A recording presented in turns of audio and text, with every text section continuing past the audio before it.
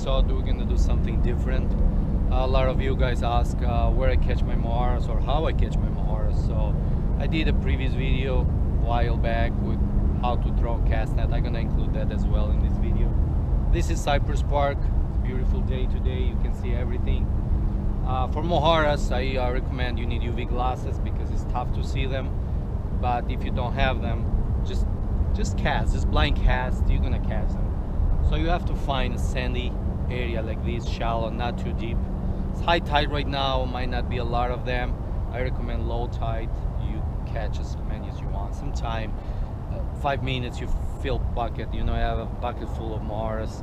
Sometime like me, you have to go hours and try to catch 10, 20 of them.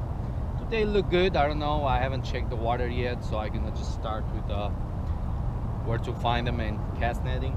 So this is a nice area. I like this patch right here, you know, I always find mojarras.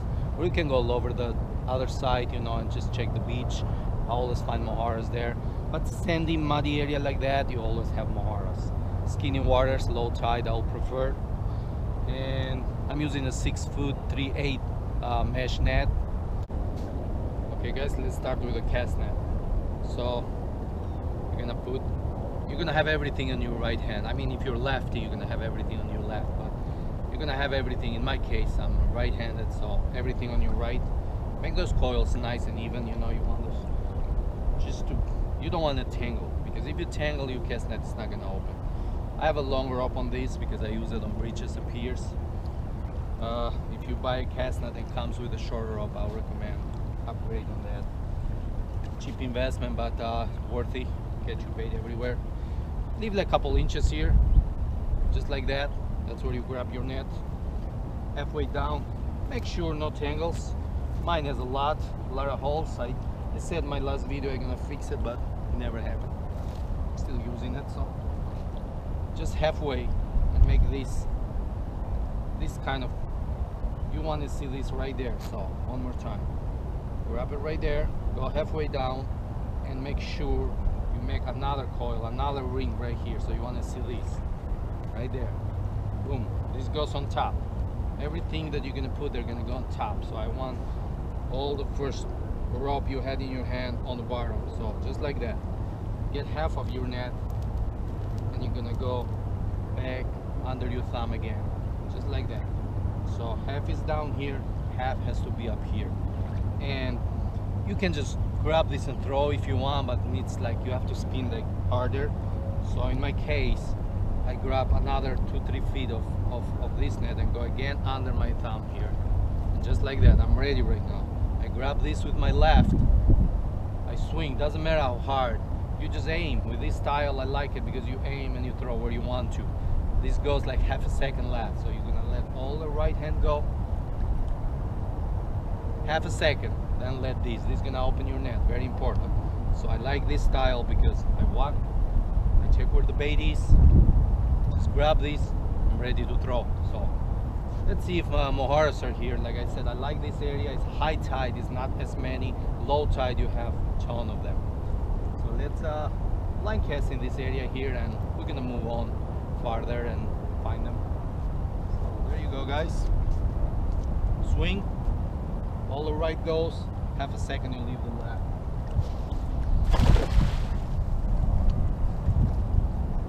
Yeah, usually I catch them like a couple of feet away. You don't need to go deep for mojarras. Mojarras are always around here guys. There you go. Day like this you have to collect one by one, couple like this. This time I have like 3-4, which is not bad, they're good size.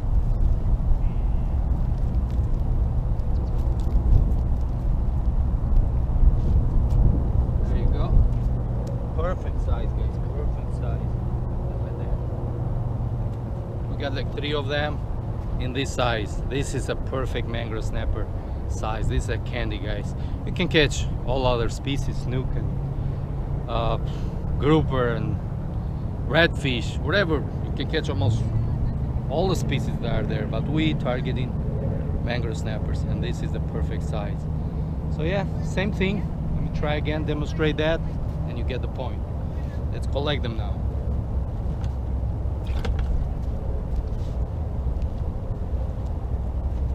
guys, we got another one. So we got 4. Yeah, we got like 4 of them. Good size too.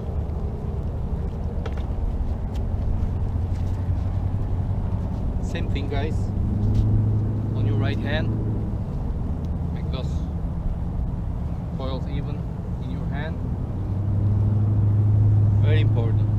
Everything you have to check, because if your net is tangled, it's not gonna open. So pick that up, check it out first for any tangles. Halfway down, grab it right here, just like that. It's gonna go on top right here, guys. Boom. Everything have to be under your thumb. Half of the net back in same place, upwards. You have half of the net down and half is upwards. And make sure you grab the one in your side, or how I gonna say it. You see how it's separated on 2? You grab the one in your side, go under your thumb again, and you walk, guys, as far as you want. You're ready. You don't need to. You see mullets especially, they run fast. Till you ready with your net, they're gone. So this way you just grab and throw, just like that, guys. Let's do it that way. Let's see. Let's say right there. I don't know. I don't see them. This little fire, but let's say they're there. You just come here. You go and you throw. No waiting. If they're there, you'll catch them, guys. Oh, that's a lot of them actually. More than last time. Some finger mullets too. I want to talk about finger mullets and greenbacks. So greenbacks are my second choice for mangrove snappers, and finger mullets, the small ones, are my third choice.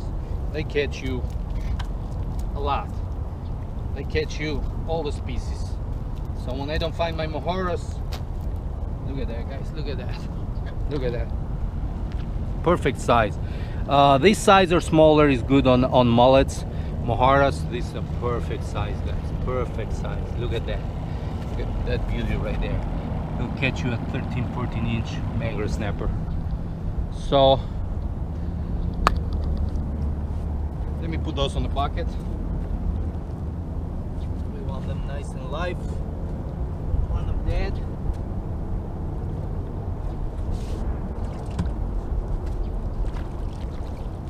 They work dead as well, so even if they die, don't throw them away. They work, but I prefer nice and lively Mojarra, guys. So I guess I don't want to bore you with this. You get the point. So we're gonna do all this shore, all the sandy area. We're gonna go by the beach, but I guess I'm gonna have plenty Mojarras just in this little area right here. Today it looked like they're right here, so that's the area I'm gonna work. I guess you get the point. Let me finish catching them and I'll see you on the fishing ground. Look at that, guys. I wasn't filming. We're here on the fishing spot. I'm gonna try to catch those mangroves with Mojarras. It already happened, but I wasn't filming. I have my buddy Carlos here with Fishing with Lowe's. Check him out. I got some nice content for you guys. He joined me on this trip. This is like what, 13-14 incher we got with that big Mojarra, but I wasn't filming, so I'm ready right now. Let's put the Mojarra and toss it. Okay, guys, we're ready. It's a little windy. I don't know if the wind noise, I don't think it'll be bad. It's raining, so we have to stay under this bridge.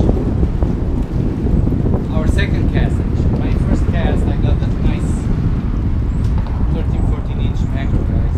I wasn't even filming that.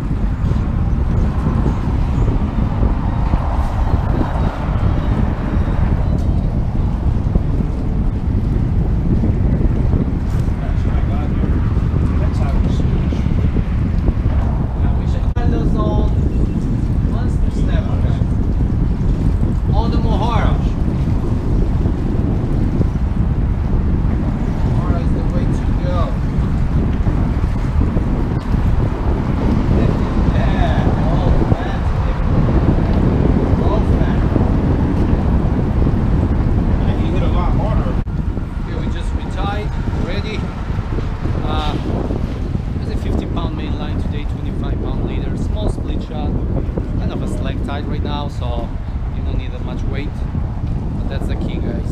That's the key bait right there. Look at that. Mojarras. Look him. I go under the chin, come out through his head, but don't go too deep on his eyes so you don't kill him. Just like that. Tiny hook. Look at that. This Mojara does the trick.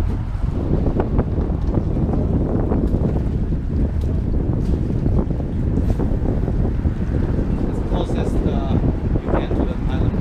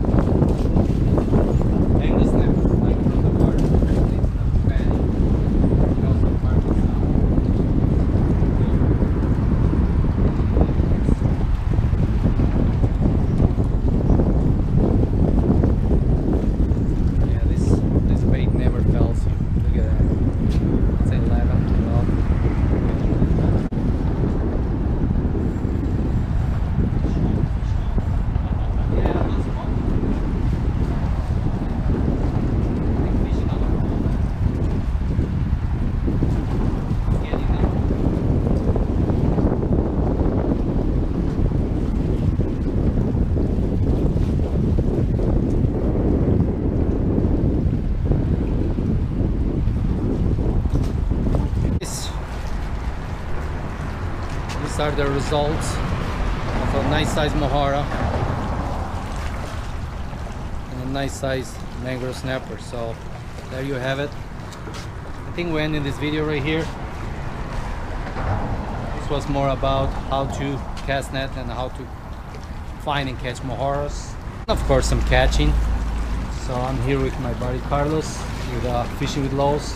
Check him out. I will leave the link down in my description. I guess that's it for today. I hope you liked this video. If you did, please don't forget to like and subscribe, and I'll see you on the next one.